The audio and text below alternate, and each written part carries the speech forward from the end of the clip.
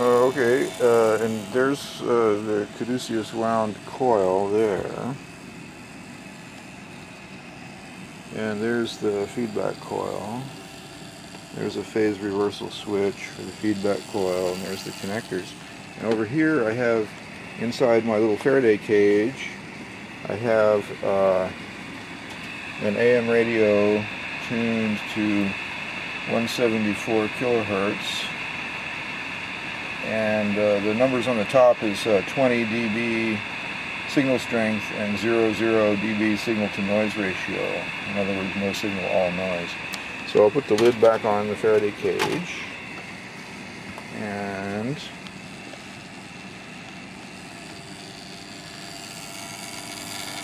turn the noise you're hearing is a fan in there. So we'll turn it on, and it sucks so much power that the fan kind of dies. And then we push the key.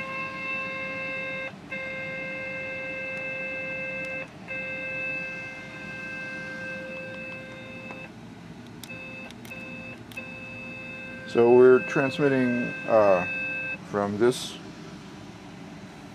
antenna into the Faraday cage. I got a heat problem. At 174 kilohertz.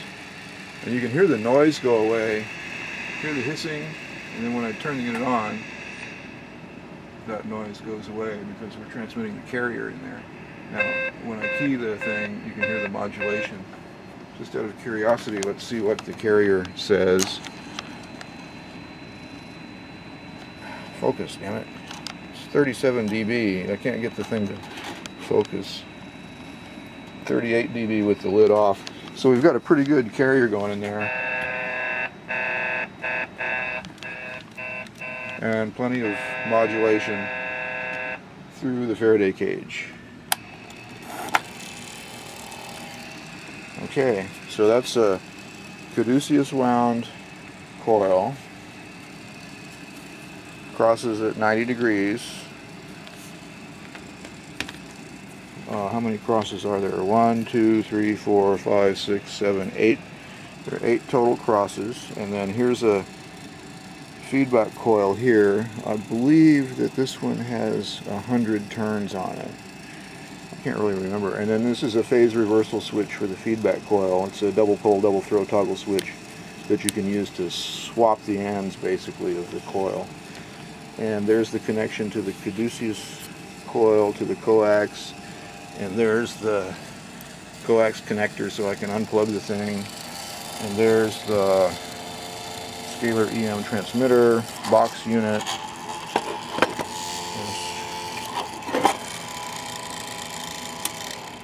Turn off the power supply.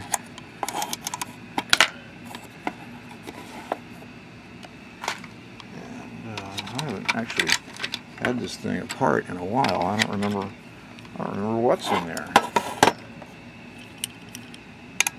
I think it's probably got a rat's nest in there.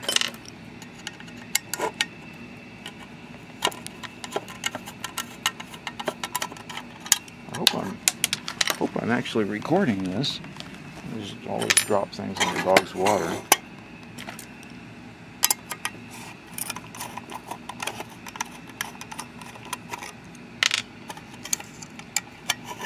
I think that this is a circuit.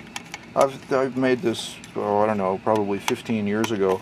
I think that this is a circuit that I got from Jean-Louis Naudin's site, JLN. Yeah, there you go. So what do we see in there? It looks like we got a 3055 power transistor on a heatsink. That would be the RF output stage.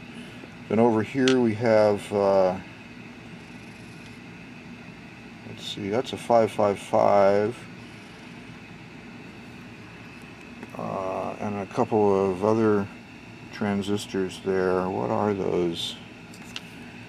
I cannot read the numbers on those.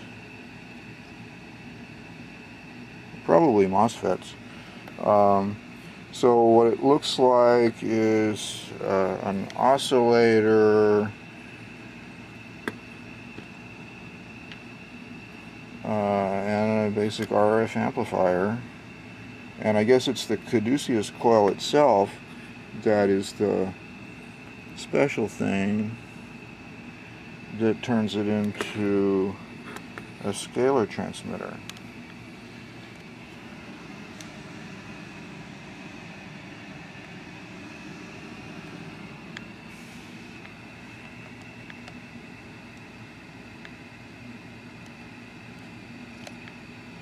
Alright, thanks for watching.